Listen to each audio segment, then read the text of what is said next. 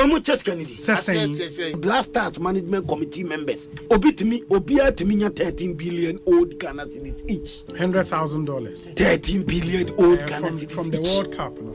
Now police also chop blaster. Now we 7 predators and soldier buy and come do Ghana from Cobas. You go and discipline them, someone need discipline. One of the highest earning national teams in the world and on the continent, a Ghana national team. But yeah. They see 1984, in all fairness, let's be honest. Ghana and Panukre, Andre, you, Niding, the last name, Eii Boadu, squad with Konkao, Naketokaku, you watch this thing happen.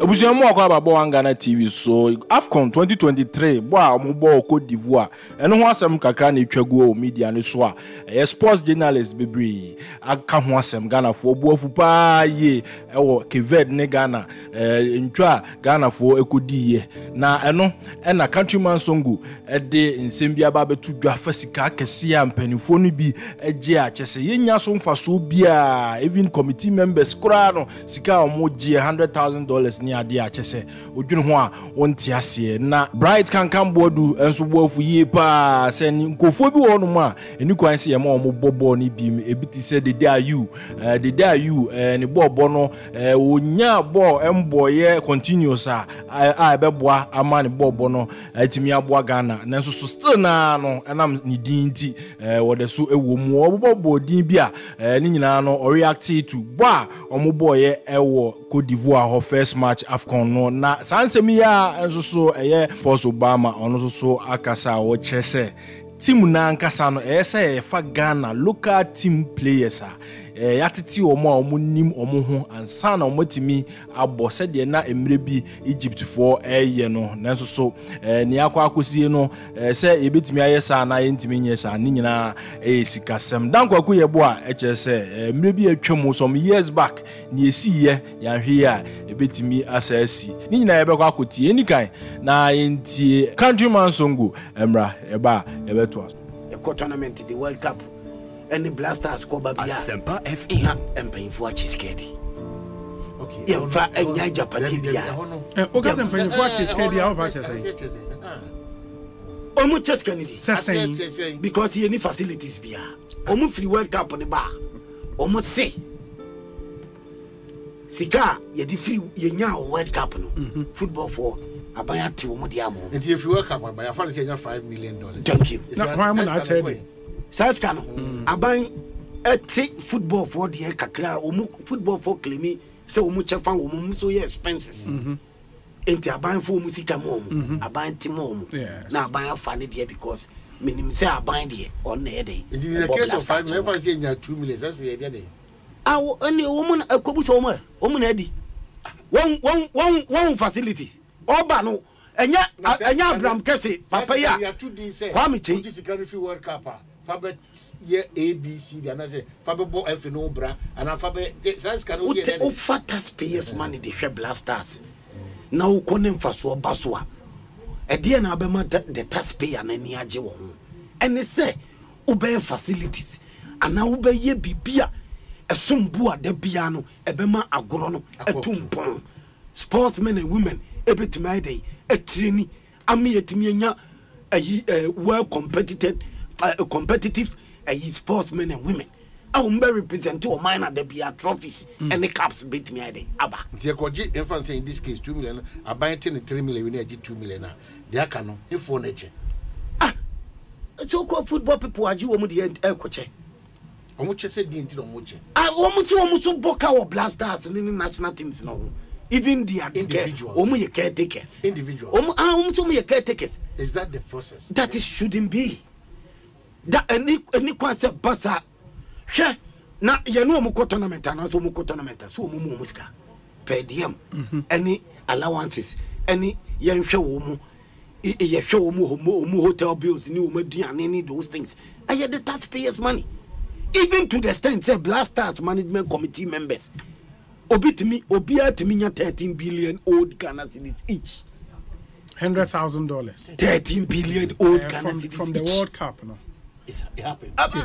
Thank you. And now, who call you training? Now, we need baby. Call me Cheo now, Copana, Cho, call you training. And we spent $100,000 each on every management committee member. Let's get it from the World Cup. Yeah, that's true. Careful, say me what? Alaji Gusa. My can't say not know. Ore kunya abotire na hanya ntopande. And I was here careful. We go to Alaji Gusa confirm. Oh, that's it. I'm a want to call Benina. No, sports is a very serious. Yeah. Alaji Gusa, but that decision doesn't make sense, and it will not make sense today. Thank you. Tomorrow. Thank you. Or any other day. I mean, you can't spend that much on management committee members. $100,000. It's crazy.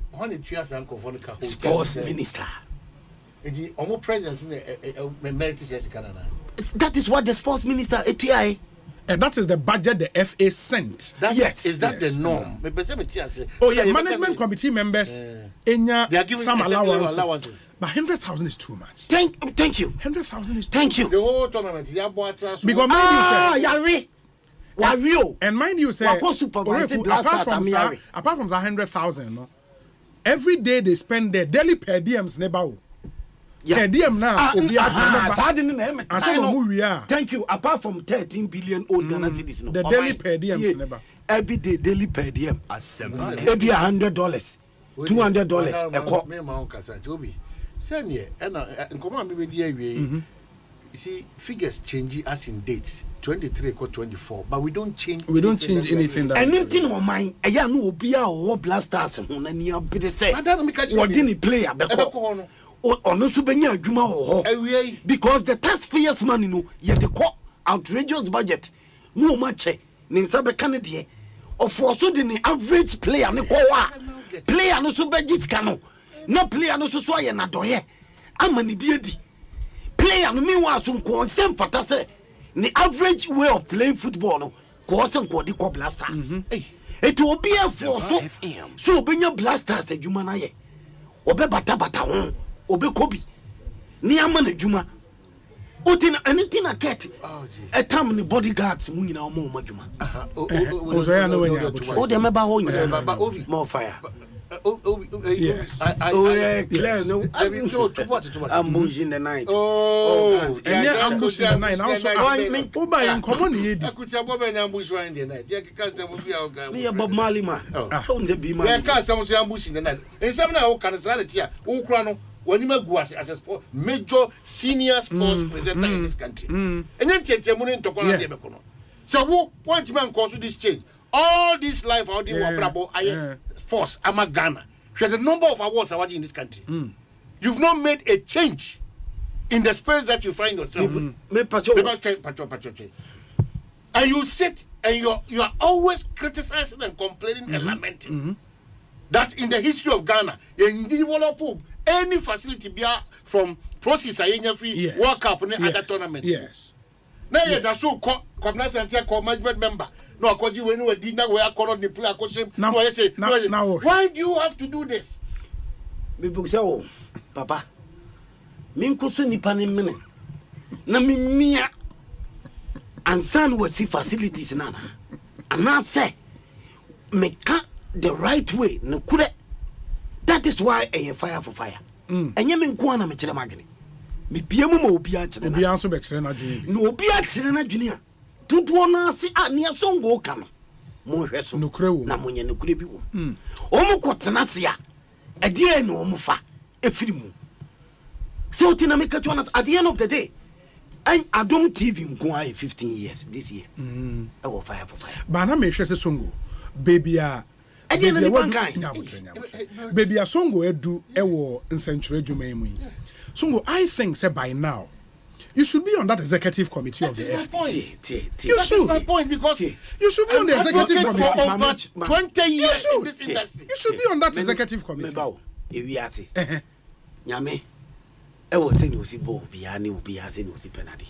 I mean, no multimedia. Yes. Sabi remember to me. Yes. What more than 25 years. Yes. What 25 guy. Songo, you should be on that executive committee of the FA. Me the type. Next election year, the whole. Me type no. Me the type. I want to be the leader. No, but that is the problem. But you cannot just be no. But when we say na be ye leader. Menkasa koye but some so much also fa. You don't need me to be on the board. I can be a presenter and tell you what is good. I've not said koye FA president. You have to be on that executive committee. You deserve a place on that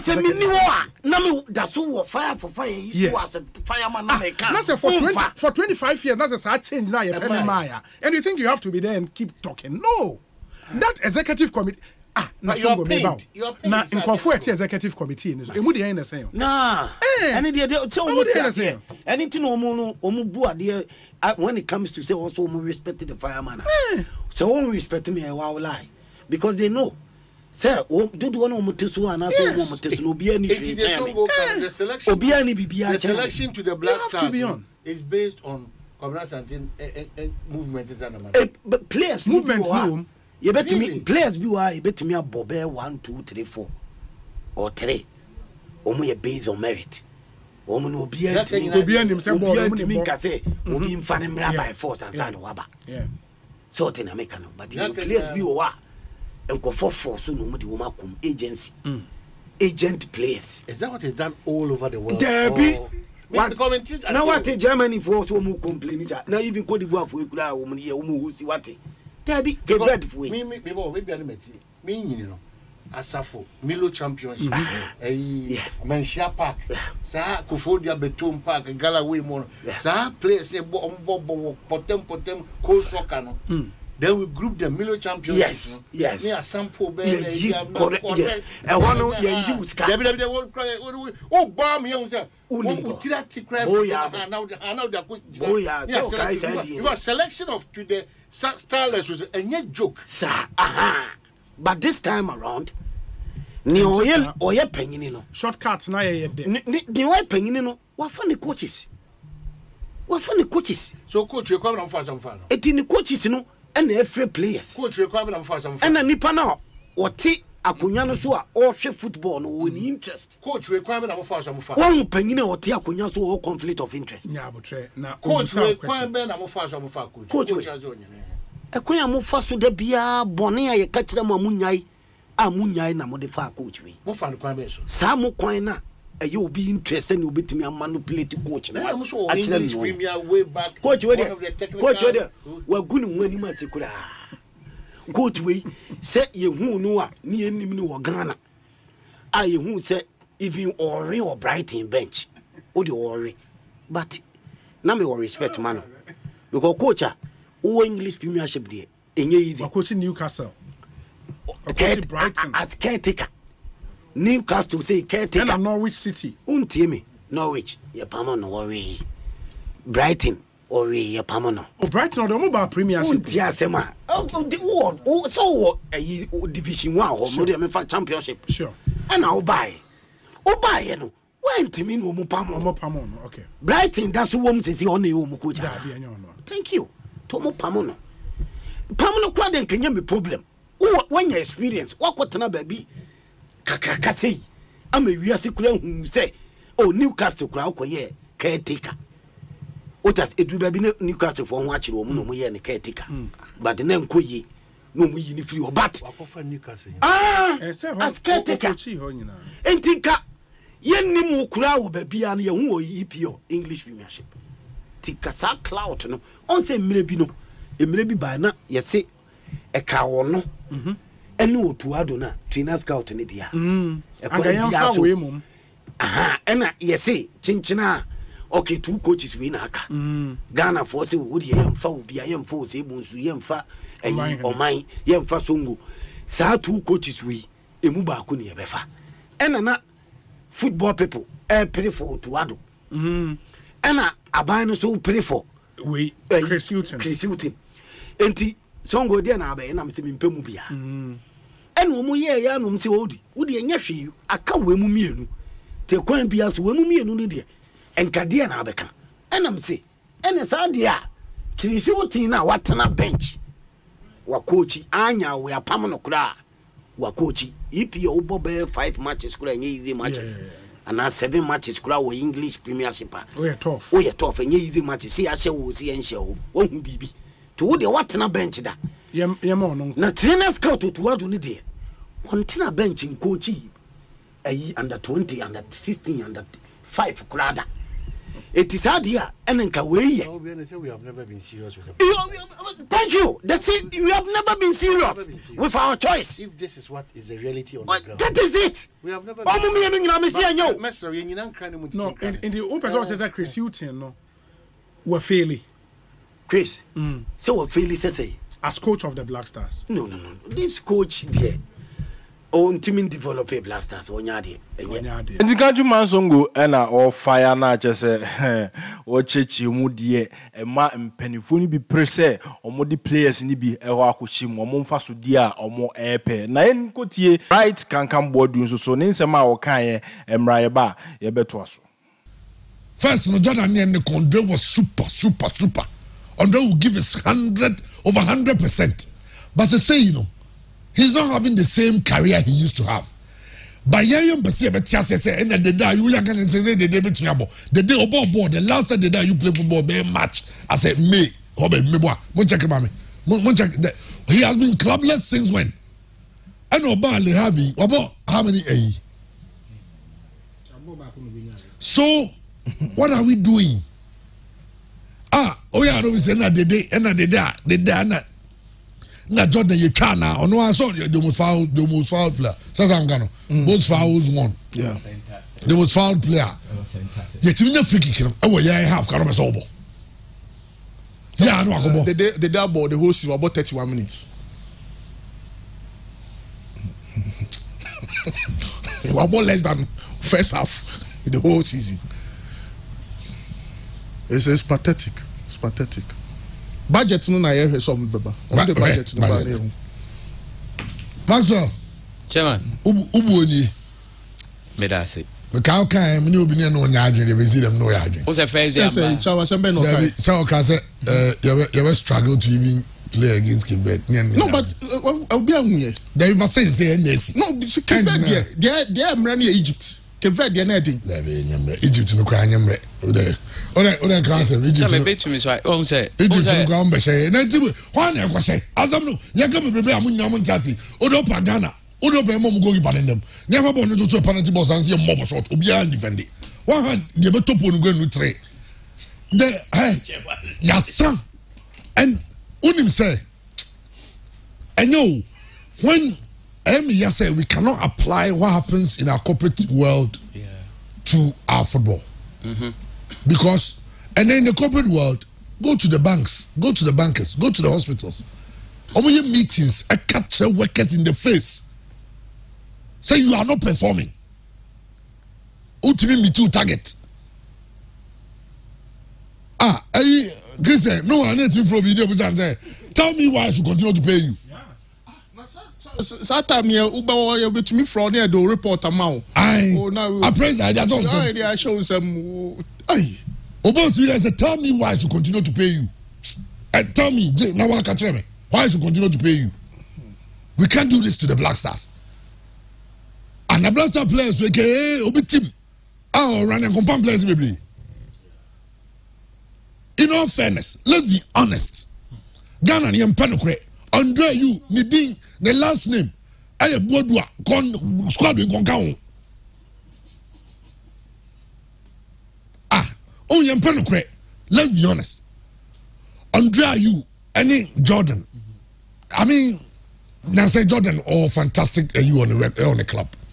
But there be moments so things ye, but no mujinem, but other players but you make it look near the it shouldn't be about your last name. It should be about your performance.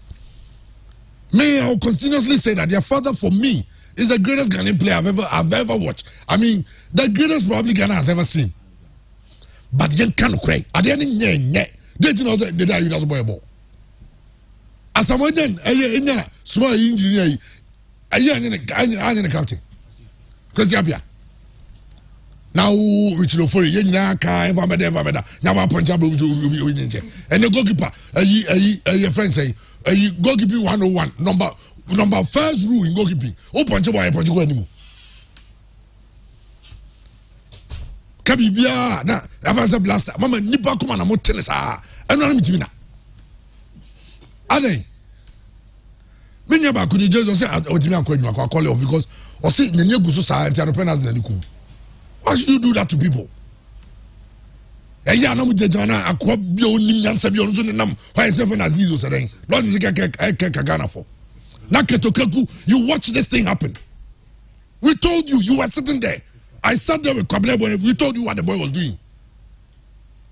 Ya kazizi he say oba Ghana for na ba ho no musika na edicha onoreka. Officer e hwan. Blaster place o ma sanwe na ogobo obi ho we mo. Mom yenni kra. Cote d'Ivoire ni e go. Mako, I'll go. Massa say you be come banam jaka tam timu dania go to baby. Matthias Massa say you cannot be right teams on your bomba. Yani Keved. Yani Angola. Madagascar. Central Africa. We move to me omo. O call who blaster. No remember what betis no nti pepi obi. Wo na kotoko players square ba say omni has players o say omni pepi an go for omo. Because omo podi e omo dina wi so e bobo come gari ni e no mu di so omo bo. Now coach akako for by free there. Wa be kabro for ba be church e we so on be che English. Na assistants go do home kwa na obo fu de be doctor. Tablet me shiwesi back we be ko. What do you achieve from something? No, they are not teaching anything. What are they teaching? Oh, now police also blaster. Now there's some brothers and soldier man come do can ever come back. You go and discipline them. Someone need discipline. She said, "I go even for finals and why I will go. We just said to me, about oh, Saudi. Ready. On a chile say ya panic. What you didn't tears of course, okay. Uno. He wants to play. And I was so happy. The way the boy was fighting, baby. He was on a yellow card. Salisu. Aba. Na coach no, chesunim assistant abon. Assistant me nyina bon goalkeeper coach ko wa bon cho mu nyina any go for minister don so as take wa for officer also coach no moye no moye oni madjuma no bi dabi ya kaso wa bon a emfa say nko o PhD holder or chair PhD for students all more fake for wa bon but we no o SS teacher and yes you coach masters for ade unless oni madjuma any no SS teacher fa no any for more some primary for so we mun assistants one no mun PhD for that no but emra ye be carton so now we Egypt dey ni bia Egypt be canatin so we born na you saw it coming say before mo penalty ni ko ba oye dom benya by any Kevet, the most foul player. Abusia sports journalist no omo de omo bu ofupa yi pa nye right KanKam Boadu ene countryman Songo enko Sadiq Adam sports Obama Angel FM is presenter journalist ono so wakasa wo chese ensem bi wonu ma eya de Ghana ekoso no odwene ho a wonte ase efise frefre kobo no ene hayen pa frefre kobo no hayen pa obi fa so di a ono obenyanti ena magana ebo kasa no nti yenko na yenko ti Sadiq Adam so mra yemba na yakotie dan kwaku yeboa factors in the dozen the DKY say players or mobile ball no be on first time we share competitive tournament in 10 out of 27 players require over 10 mobile African company be that and petty mistakes players man mobile very elementary errors baller akada or primary school gra onye and now omo baby yabo ball na drew 93 minutes and yeah ball drew 18 yard box no kwedi one draw but players no meaning what's wrong with them or more training or more big clubs and also more clubs away Europa. Some of these things they should know. The DKY errors, you committed too many errors. Secondly, your team no embol and chair inexperience like Jordan you said they bring now inexperience in team. They don't have the luxury of having the confidence, say, Gutabola, saying it was a day at this point in the game, saying it was a day. Clearly, we have so many challenges with the team. Technically, a coach will say a big mistake by say all ye players be now or more contributing and now make me up one more now or the beer or more buy or more contribution, we impact the more team now. Factors in there. Me, not sure they bet me the show you time I can, but they try and say, yeah, Jimmy, I'm going more thing. Yeah, she say your team here from technical point of view to the players. And on the field of play, okay, very for Ashe for the first time in their history of Ashe or African Cup, and we have to go back to the drawing board as usual. Now you're prepare for the game against Egypt. There was so many factors a fight against your team, no, and if we are not able to resolve those issues, you say you make it past the group stage. Your tournament your new coach, your new players, different. MY Ghana, your Maya, your players. Open my more we are there naturally. Yakopo ache or more baller. Any say or more you Ghana, but ye tournament just here call Germany. Yes, it will be a Trinity. Your friend around for the boy Konisdorfer near Kofano. Yes, it will be the Patrick Pfeiffer near Kofano. Yes, it will be the one white near Kofano near put you together. Not 2 weeks. Your Marco come. Now you agree, say they are enough until you say a quadric cup. Yenesa Kived for now more no form team now, even Kived. Over 70% of them they played together for more than 7 years, 6 years. That is how to build a team. Even for Ghana, all our national teams are more successful. Michael Essien more era now. A lot of people only know Michael Essien. Omonim John Mensah, Omonim Lai Kingston, tell mobile for Blackstars. But they don't know, say deep down, Michael Essien, John Mensah, John Pistol, all of them, they played from under 12 level. Almost 12 years, and almost started so more together. A lot of people don't know. So be a boy. It is a one be queen, a yeshua. Ade a wobebo wani or de beba no new producer ba just a do not can be 10 times e say munya telepathy no so when obi ya there especially ball production crowd e fan is obetimi ayi bibi football no e was say thinking in milliseconds nti munni mo ho a mutumi mo ye nti wo hwa abrofo national team na omo di ball achi no o play on England, Germany and Spain national team.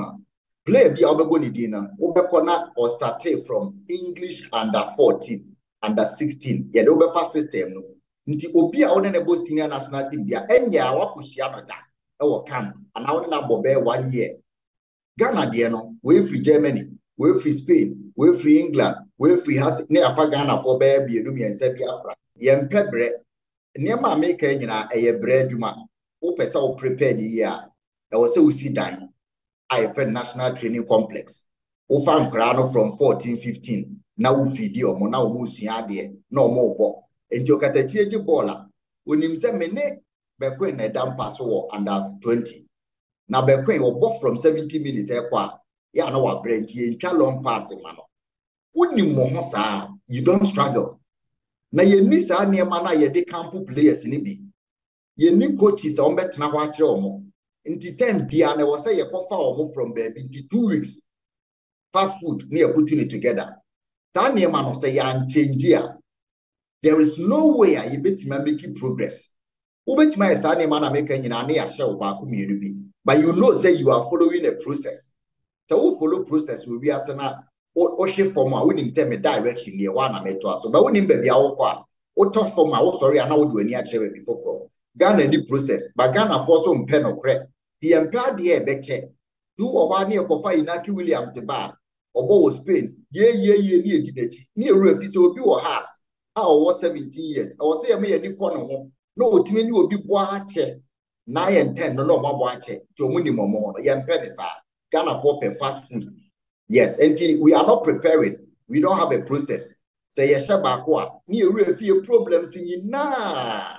What I say, Yashabakus is here, be a rebefi, but we cannot win consistently if we are not apprising ourselves to a process to win ye digital. Now, Ghana Kobobola, ye plan, ye style of play. You don't leave it for a coach, free Serbia, or free England, and Ireland, or never tell their ball. You have to play according to the principles of your country now. More direction, more foundation, more football. Ghana for penisa. And you lose ane akasa ane asakoda. Your corners half corner. And now kata team ko say there be new players. There be the new players are omumu bida. Ana omuni momo. Bio senye sikedi ombenya free ho na ese yetete nkola. Na nkola nso ho ye ntete omu a.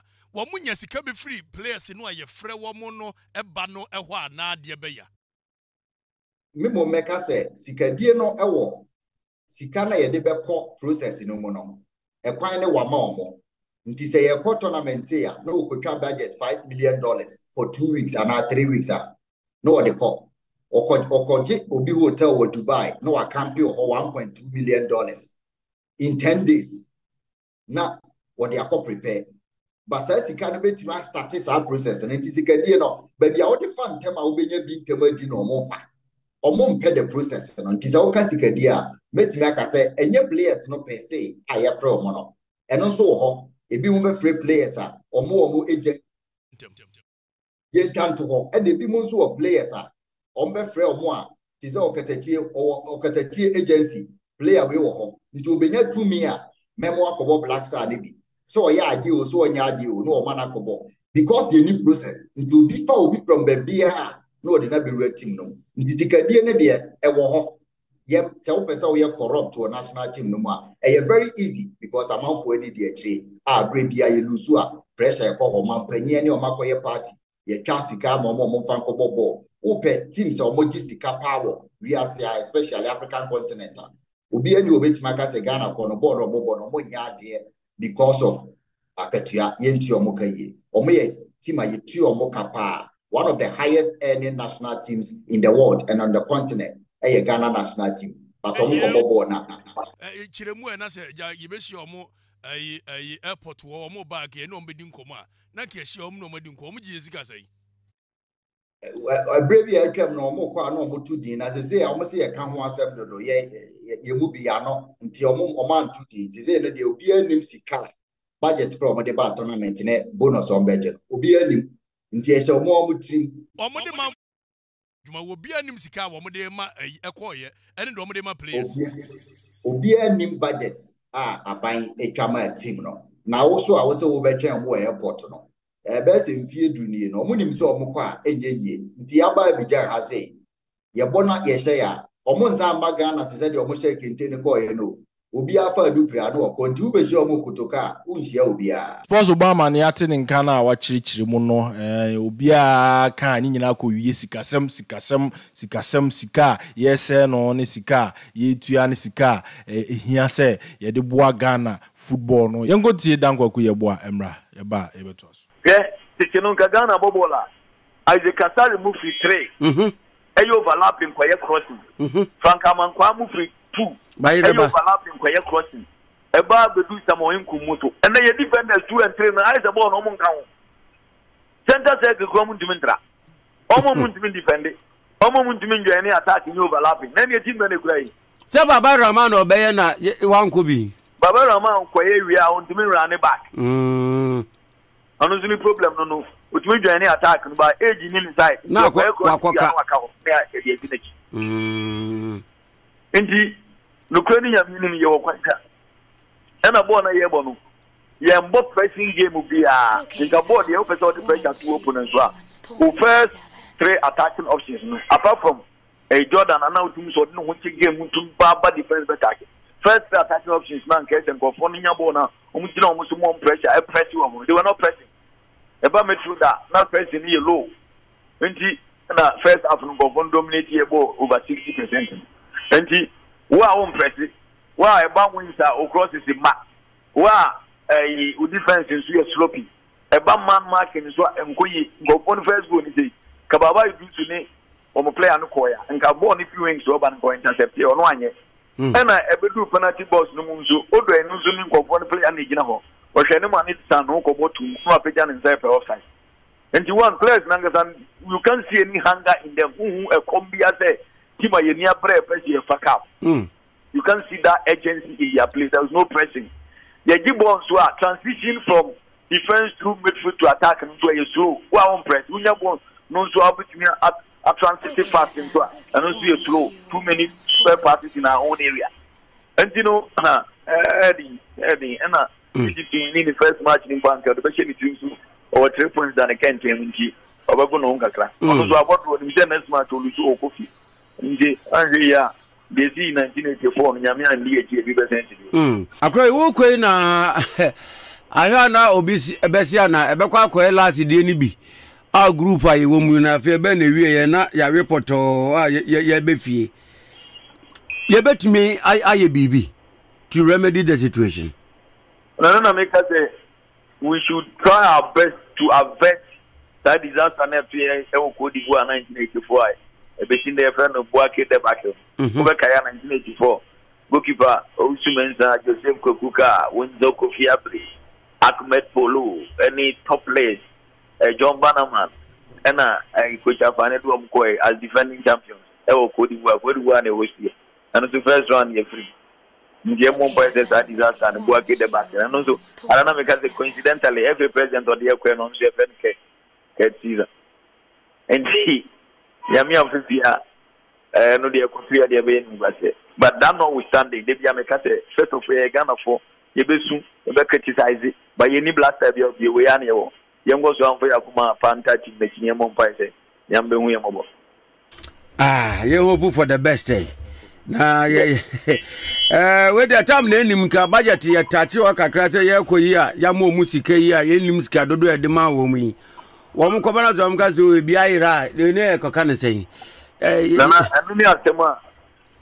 don't make a true be say the ministry no feel say the financial reward system and any bonus system no the Ghana for Jituma in Kenya it means obey and watch the Ghana for but Oman with the Ghana for and give bonus system into in the only home back now I be the pressure but to Obakobadi as Kakawa but me and Pina make say it's an election year in the MPP and 24 year.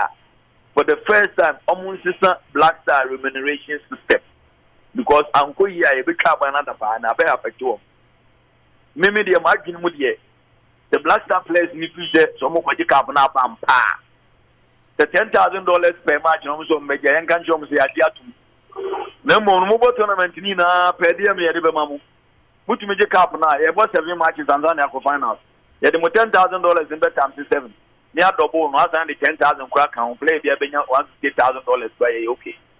But the moon quadri cap on the qualification bonus, winning bonus, because who could for qualification bonus system? Now we are losing first match. So we need back account, echo draw back account, mathematics near good or qualify to the next stage. Who will earn $30,000 per player, coach budget of officials thereby. Then let's say you uniform. The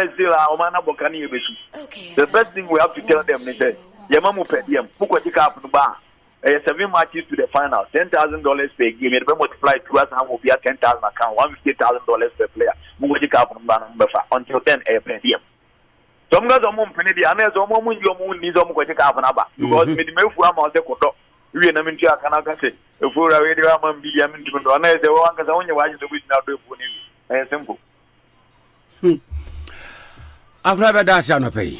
I was allowed 8 Ghana for Akofa a drone was will be about I friend Gallimas herbal capsules and a dray you didn't remember 14 and a dia now on one Juma 80 a dosopa. Nimo did Yakutin won't be pan say and my own fieno just winning cry who say anti-aging component room into my own sa Sanso Anna a Sanso echo and then we are dear and we are this syphilis gonorrhea. Prostate enlargement, prostate disorders, and a face sexual weakness. Nina, a dia otanum, a Gallimas, eba capsusia, a be ye fro at the amount.